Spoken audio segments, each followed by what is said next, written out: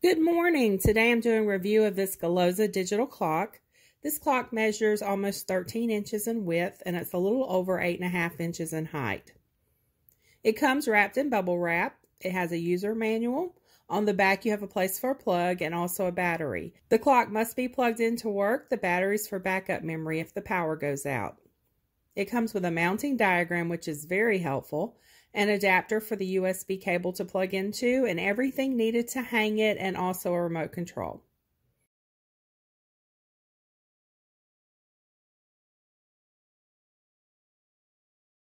The plug goes in this spot and the wire comes down and under like this. I'm going to plug it in. Oh, look how bright that is. Okay, let's set it. On the remote, just press set. You can choose 12-hour or 24-hour clock options, and we're going to go with the 12-hour.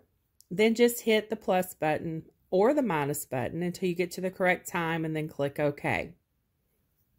Then go down to the date and set it. It shows the time, date, temperature, humidity, and the day of the week.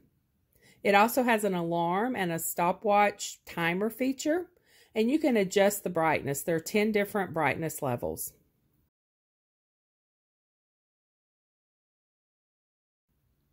It is simple to set up and hang on the wall. We've had it on the wall for a week now, and we've enjoyed the clock so far.